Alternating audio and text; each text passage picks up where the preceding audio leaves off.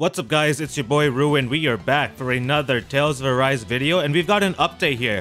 Some of the stuff is information we've already covered on the channel. If you missed out on the video that went over each of the characters, some screenshots and their background information for Alfin, Blossom, Rinwell, and Law, I'll leave the link in the upper right hand corner. Definitely go check that out. It's got their background information, like I said, as well as their Mystic Arts animations. So definitely go check that out. But in this one, we're mainly going to go over the relevant information that's new here. So let's get right into this, y'all. First, they show some gameplay screenshots. We've already taken a look at each of these in the other video. However, a couple of tidbits. These two right here are showing ground attacks. These two are aerial attacks. And for each of them, you're going to have 3 different types. So you're going to have 3 different types of ground attacks. You're going to have 3 different types of aerial attacks. And supposedly, there's going to be simultaneous button commands, right? So for example, on the PS5, it would be like an X square, right? Like a combo. That'll give you additional 3 types of attacks. So for 12 different techniques in total.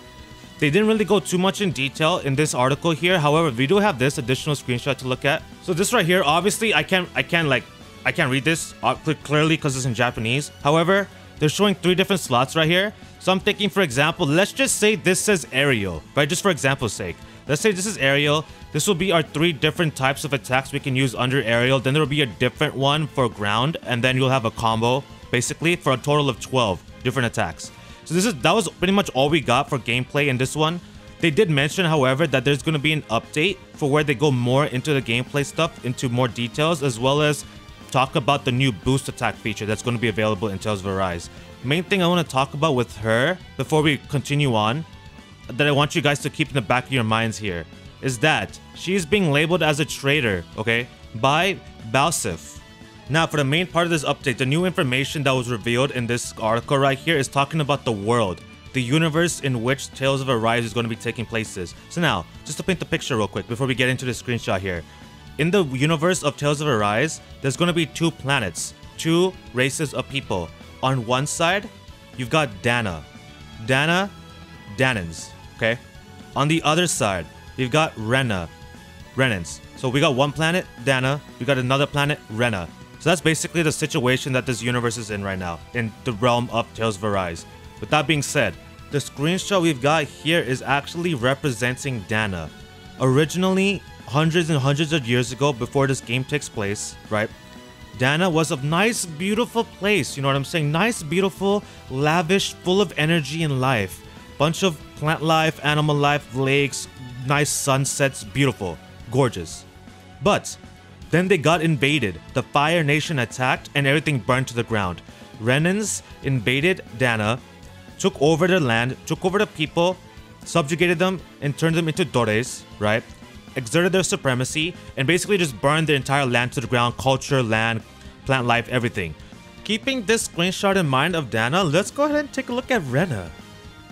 Right over here. Will y'all look at this? Look at that!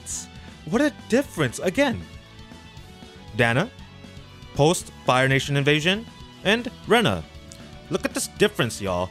Look at all this glitz and glamour. Look at this beautiful glitter and just bright sparkles all over the place. I'm thinking that this planet right here is Dahna. So this is Rena. Beautiful, lavish greenery, nice and pretty. And they basically coined it as the land of the gods. So I find that interesting that they coined Rena as the land of the gods, the home of the gods, and they're the ones that are exacting their supremacy over Dahnans and turning them into dores. So I find that whole interaction kind of interesting, and I'm thinking that the ruler of Rena has let that power get to his head. You know what I'm saying? He thinks he's all high and mighty. He thinks he's sweet. You know what I'm saying? He thinks he's a custard-filled pastry, and he's trying to exert his supremacy and control people. The way that Renans invaded Dahna and took control of all life there is by using advanced technology and demons. So let's go ahead and take a look at this screenshot. Right over here. We already saw this in the previous one, but I didn't really go into it that much because there wasn't any background information, but now we have some. So first of all, this is actually a foot soldier. So this right here is a mere foot soldier. I mean, look at his armor. Like, look at the quality of his armor, the detail of this helmet, big bad shoulders right here, the blade looking nice and thick. And then we've got this ferocious demonic beast over here with canine teeth you do not want to get beaten by. You absolutely do. Look at the size of this. Right after Renans invaded Dahna and took over the land and the people, they essentially divided the area into different provinces. So little, like, you can think of it as different provinces, right? Different cities, and they're separated by quote-unquote walls. So what is up with all of these JRPGs, animes, and real life, and the obsession with walls? Like, is everybody trying to be a Shingeki no Kyojin? Like, what is going on here? The area that we're seeing right here is the Land of Fire, Calaglia. So their astral energy is based off fire. What they're working right here is the Dores are being forced into accumulating the fire astral energy. So that's what they're doing, hard at work. And they've actually got cores embedded into their arms. Right? Similar thing we've seen across the board in games and in real life. Kind of distinguishing people based off like visuals. But like armband visuals. But in this case, they embedded cores into their arm. So that's interesting. Oh, quickly also, before I go to my point from what I was mentioning earlier that I gave a little hint towards. This is where he also picks up the blazing sword. Which makes sense. Land of Fire, Calaglia, Blazing Sword, you know. Each province, each area that's segregated by these quote-unquote walls has a ruling lord. So that ruling lord only has power over the specific area he's controlling. So for example, the Lord of Calaglia doesn't have power over the other land. He only has power over this specific region. Which means two things. Who the heck is the Lord of Lords? Or the aka the end game big bad boss battle? Who is that? Because ultimately, in order to fully free Dahnans, you need to take care of him. Like, okay, it's well and good to take care of the lords of the provinces, but unless you take out the head honcho, the main man, the one that's calling the shots, it's moot. It's a moot point. So who is that? Now, next. This is my main theory. So this is a theory, right? No evidence towards this. This is my personal opinion. Memes aside, simping aside. Blossom over here. Shionne. I actually think she could potentially be a princess. Now, what I mean by this, Balsif is the lord of Calaglia, right? He's the ruling lord of that province. He has labeled her, Blossom, as a traitor, as Uragiri Mono. Now, you gotta also keep in mind, she's a Renan. And she is actually helping the resistance forces in Dahna, helping the Dahnans in order to repel back the Renans. So what I'm thinking is that she could potentially be the true heir to the throne in Rena. Her family is the ones that are supposed to have the power in Rena. However, whoever is currently in the position of rule, of authority, through some undermining tactics, some nonsense, some BS, you know what I'm saying? Basically probably kill their parents or something, and he's the one that's now in power, and he's exacting his sort of principles, his ruling, right? He's the one who authorized the invasion. And then he banished her, I'm thinking. So she got banished as a traitor because she's from that previous royalty family. And her sort of views would directly oppose the person that's currently in position that wants to exert supremacy and wants to turn Dahna into his plaything.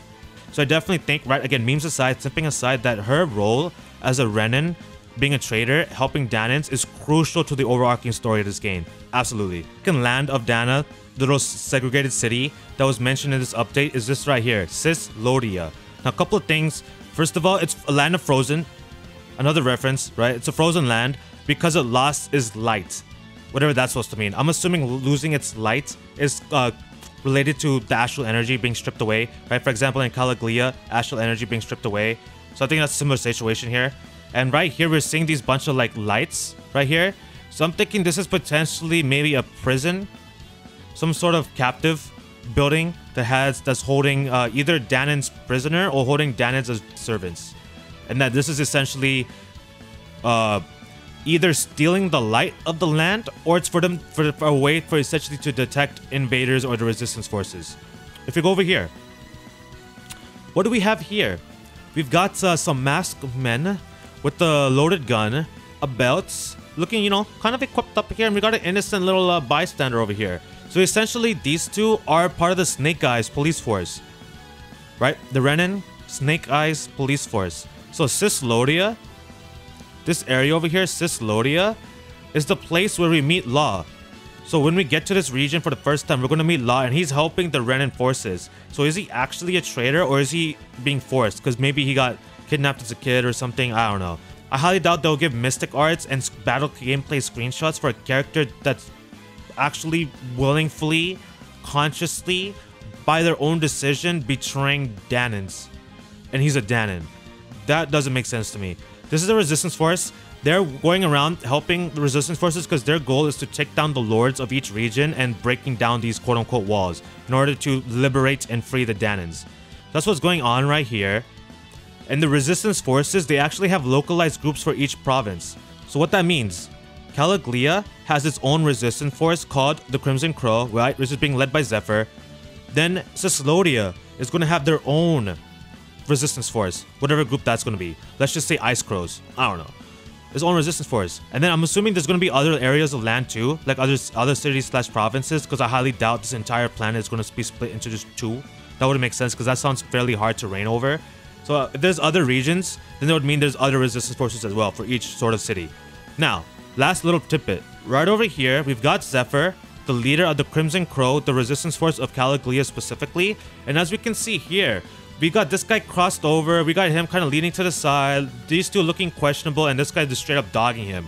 So basically right now the situation, Dahnans are 50-50. They're wishy-washy with supporting the resistance force and resisting the Renans, which makes sense, right? Because you gotta think about it 2 ways. First of all, yes, we're in support because we want freedom, right? We don't want to be Dories for our entire lives, you know what I'm saying? We don't want to be mere servants. We want our freedom back. We want to restore our planet and our life back to what it used to be before. We want to restore balance. You know what I mean? But the other side is you resisting is just gonna piss them off, right? Us resisting, us Dahnans resisting the Renans and the lords of each region is gonna piss them off and make the situation worse. Because now they're really gonna exert their supremacy and really attack us, segregate us, subjugate us into who knows what kind of punishments, right? Torture, who knows what could happen. So I can definitely see how it's a wishy-washy support of the resistance forces because of those two different facts. So it'd be I'm very interested in seeing when we play the game and the story to see how the resistance forces interact with sort of the civilians.